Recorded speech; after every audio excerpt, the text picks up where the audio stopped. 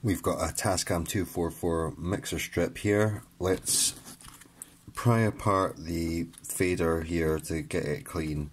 So I want some kind of thin needle nose pliers here, and you see that the plate in the back is held on these metal tabs. So if I kind of grip it like so, I can pull it away a little bit, and then I can see how I've sort of straightened that. And if I repeat that process with all the tabs,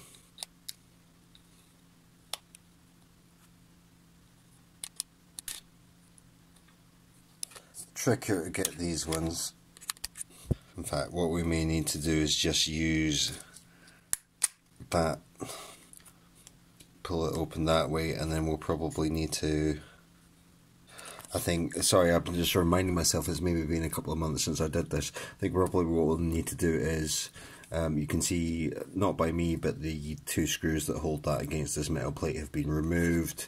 Remove these washers, and that way we can kind of bend a little bit forward there, and that'll allow us to bend these little tabs straight and reattach that. But you can see I was able to just pull that back, and look how much crud is collected on these little brushes.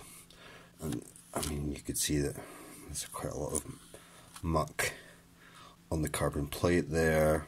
You can see there's muck inside there, and all of these things can result in cutouts, crackle, and so on. Much as we did with the pots. Get some contact cleaner in there, along there, and you could use normal Q-tip, or just like a rolled up bit of that's kitchen roll that I've got there. This is intended for a printer, cleaning printer nozzles. It's a foam Q-tip. That's about the right size to get in here, but you could use something else. I mean, there's quite a bit of fluff and gunk in there. There's a big old lump of lint there. I'm not sure where it went. I'll move this up here.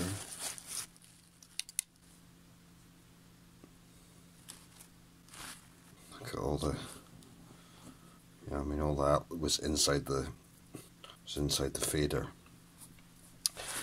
And as you can imagine, that's not great for an electrical signal.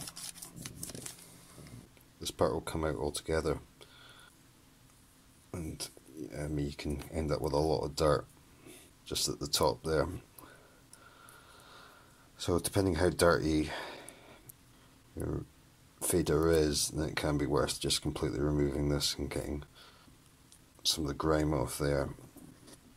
This little brass part, I say brass, I don't really know, it might be copper, it might be some other metal, but that will come off there. So you can just put them in a bit of tissue, put some contact cleaner on them, give them a wipe. If any of these bits are bent, bend them back into place. You can see that it's not symmetrical. There's a gap on one side, so that's the side that goes onto. This doesn't serve any electrical purpose. This is really a spring to stop there being too much give against the top of the fader that way, or against the side of the fader that way. I think this is just to, I guess that's to reduce the friction. And you just slide it back in there. I don't think it hugely matters, but I usually have, you know, that's up on the fader, so I would have the brush bits pointing down the way. I'm now satisfied that I've got the worst of the dirt out from in here. I've run a little bit of deoxit fader lube along this plate. The problem I've got now is, although I was able to straighten these tabs with the needle nose pliers, these ones are still bent, making it hard to put that plate back in, and I can't really get at it from here. So what we can do is remove this front plate. Previous owners already partly disassembled this unit, and these screws here have been removed, but I need to get these washers off the top of the potentiometers. So I can just loosen them with pliers, and take them off by hand. Notice that there's two sizes. This pan knob and the gain knob are slightly different to the auxiliary and EQ potentiometers, which are all the same double type. There's a washer there as well. The washer's kind of stuck there with grime. It'll come off in a minute when I pull that off. Oh, I forgot there's a screw here that screws into this switch. It's the tape line in off switch from the top of the channel. So that's of the same kind that we use to attach transport to the chassis, etc. It's a bit longer though. Right, that then slides off. You can see those washers have come off now. There's a little plastic spacer between that metal plate and there. There's places where these spacers are really important. I would say that they're not so important there. I will try and put it back. But at that point, we push down that transistor in there, bend down this capacitor. So the plate's sitting on all these tabs now.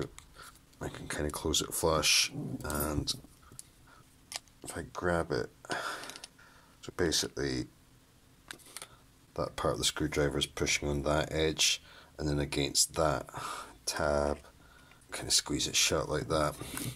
As you do this, you want to be checking that the fader feels alright. It's possible to tighten these more than they were originally, and that can mean, you know, it gets stuck. Then you'll have to loosen it off and close it again, so it feels kind of smooth all the way up. I mean, if you do have a soldering iron, then it's worth just soldering these 2 points here. And we've got 1, 2, 3 tabs here. It's easier to do. I just wanted to demonstrate that if you don't have a soldering iron, then it's possible.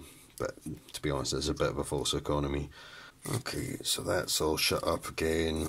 I'm happy with how that feels. It feels a lot smoother than it did before I got all that grit out of there. So I can put this front plate back on. In terms of getting that plastic spacer back in here, if you have that screw dangling half in, half out, and put the spacer over it like so, you probably, autofocus is working against me there, but okay, so that's lined up. Now you can screw that back in. First, yeah, so you can see there's a smaller and a larger type. That corresponds to the smaller of the little nuts. Little nuts. Finger tight's probably good enough. You could give that just an extra turn with needle nose pliers or whatever. And then I'll find some screws to put in there.